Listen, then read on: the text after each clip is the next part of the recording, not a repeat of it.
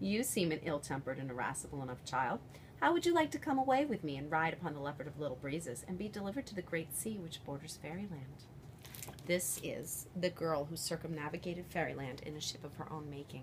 It tells a story of when the green wind invites a girl named September on an adventure to an unknown land, and she cannot resist because it's either that or stay home and wash her pink and yellow teacups and play with her small and amiable dog all day.